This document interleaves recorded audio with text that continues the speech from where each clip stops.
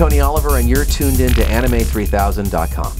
Well, I started in a show called Robotech many years ago. I played the voice of Rick Hunter, and that's really what started my career. I've also done the voices of, I did the voice of Saba on Power Rangers. I've recently been Lupin the Third on TV, on the Cartoon Network version.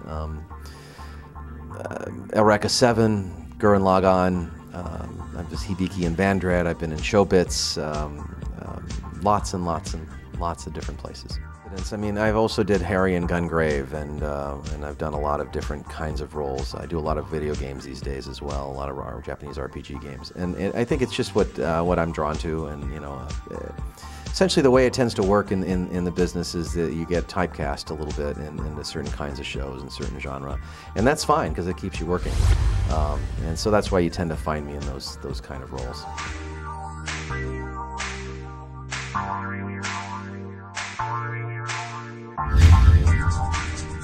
In terms of video games is a more technical art. I mean, there's still a little bit of art involved, but since I've done so many of them have been RPGs, there's still acting, there's still story, there's still relationships. It's more difficult because you have so much dialogue and very little of it is in context, since they have to keep the dialogue, I guess, generic enough so it can be used in different parts of the game.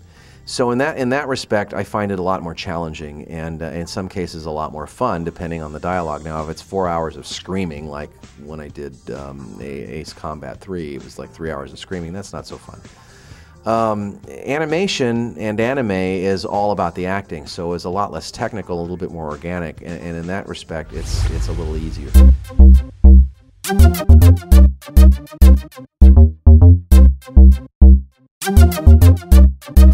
Well, I started out as a stage actor. I mean, if you really want to get to it, I mean, I was in 6th grade, and I got to sing the solo in the school Christmas pageant, and I got a standing ovation, and I kind of went, "This is cool. I like this," and that kind of led me later in junior high. I started doing a little bit of theater, and again, I just loved being on the stage, and I had a very good teacher. She's a director now, actually, out in the world. Her name is Barbara Epstein, and she really kind of gave me this great sense of what a character was and what acting is, and I was hooked. I was absolutely hooked, not only by the applause, but by the craft of acting. So after I got out of school, I went into theater. I got into as much as I could.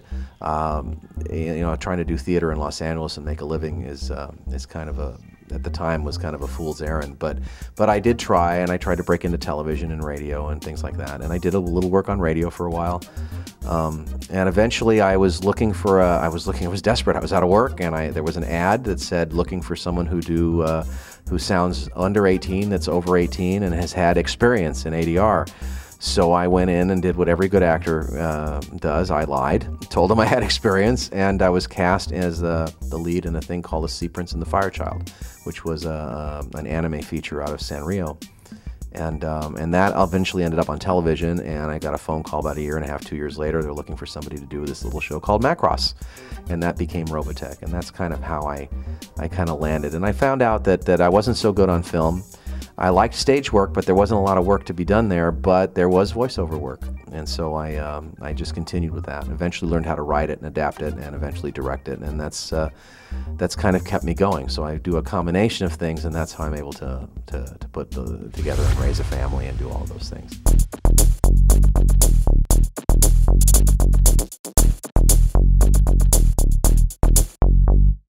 First, get a good background in acting. Voice acting is not about making funny voices. In Los Angeles, there's 4 or 5 guys that do all the funny voices. That's it. That's it. They're already there. You're not going to take their jobs.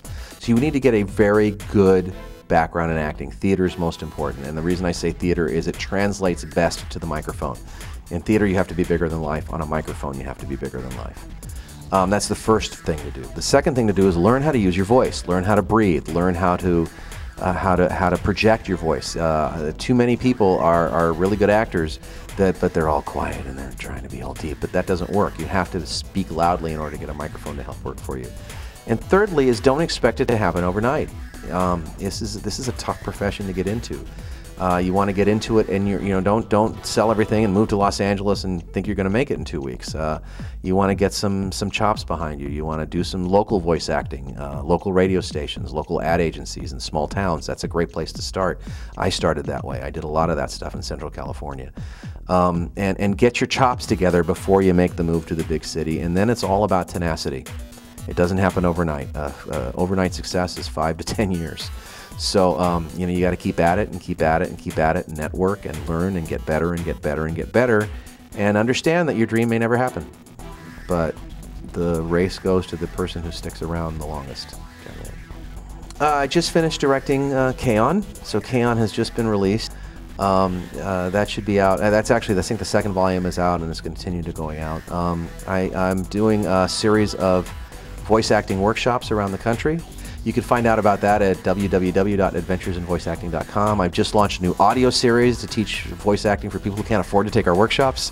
They're 10, 30 to 45 minute lessons on different various aspects on workshops. You can find it at that same website as well. I'm about to start work on a Media Blaster show that I can't talk about yet, and just keep looking for Naruto and Bleach. I do voices on both of those, and there's new episodes coming up.